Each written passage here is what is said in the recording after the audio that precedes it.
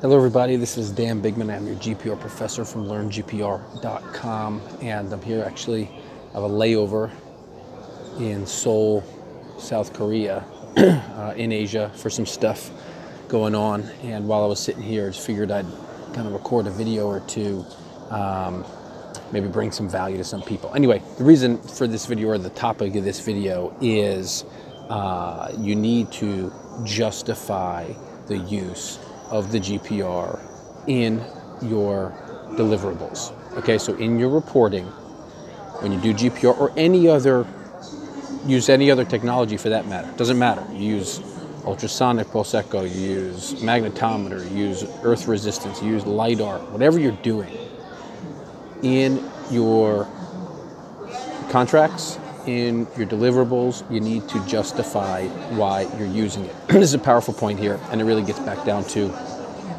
liability. So here's this little story. By the way, you see this? You like my new, I got my new LearnGPR shirt. I like it.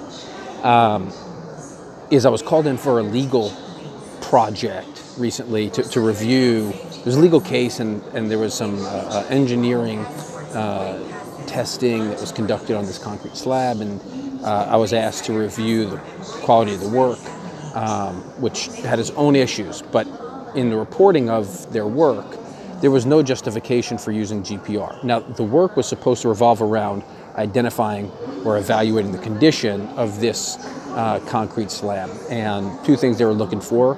One was voids or delaminations, and I'll go into that in another video about the problems with that part of it. But the other piece that they were looking for was moisture content and corrosion. Okay, so they're supposed to find moisture or corrosion, if it was there, in the slab. GPR can be used to evaluate these, but it probably, or usually, isn't considered kind of the #1 technique to use in evaluating corrosion. Okay, there are other tools, acoustics and other things that are often used to evaluate corrosion in concrete slabs. Now, GPR is not a bad tool for it, but it's not generally the #1 go-to technique. So why would it be justifiable to use GPR?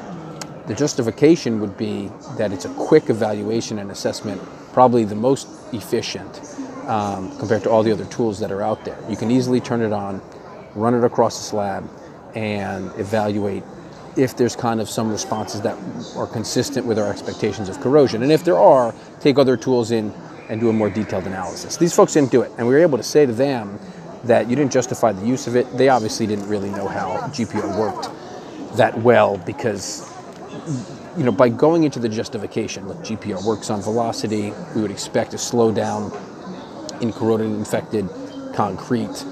We would expect corroded steel rebar would have smaller amounts of actual steel in it, which would produce a lower amplitude. You know, there's a whole series of things you can do to show the deductive approach to evaluating corrosion using GPR. And then the justification would be that it's a super quick technique to use.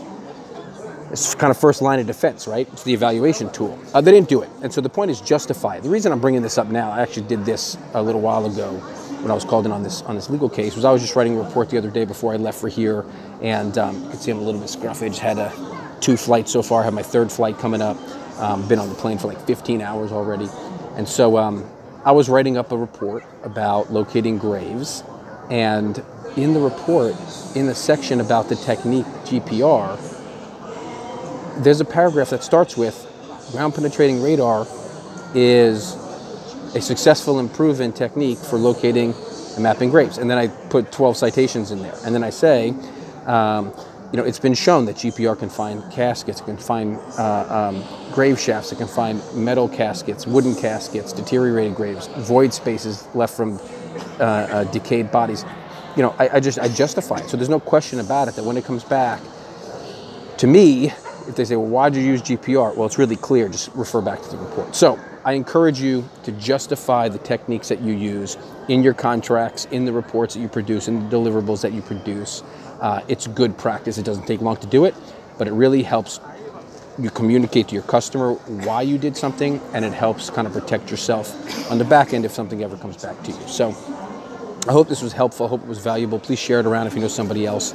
Like the page or subscribe to the channel, and go to LearnGPR.com, put your name and email address in, get our free introductory video course, and then we'll also send you videos like this every single week. So appreciate you tuning in. Thank you so much, and I'll talk with you soon.